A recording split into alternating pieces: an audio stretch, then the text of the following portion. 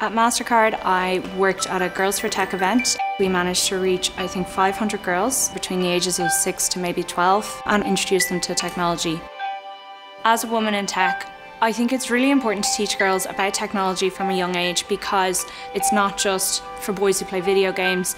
There are so many different things in STEM in which they're able to go into and succeed and do really, really well. And MasterCard is great at enabling that. So making sure that girls know that STEM is very, very accessible to them and there are a lot of good jobs out of it.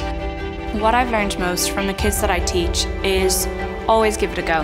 And it doesn't matter if it doesn't work the first time. Aim high and look at the bigger pictures and always look forward.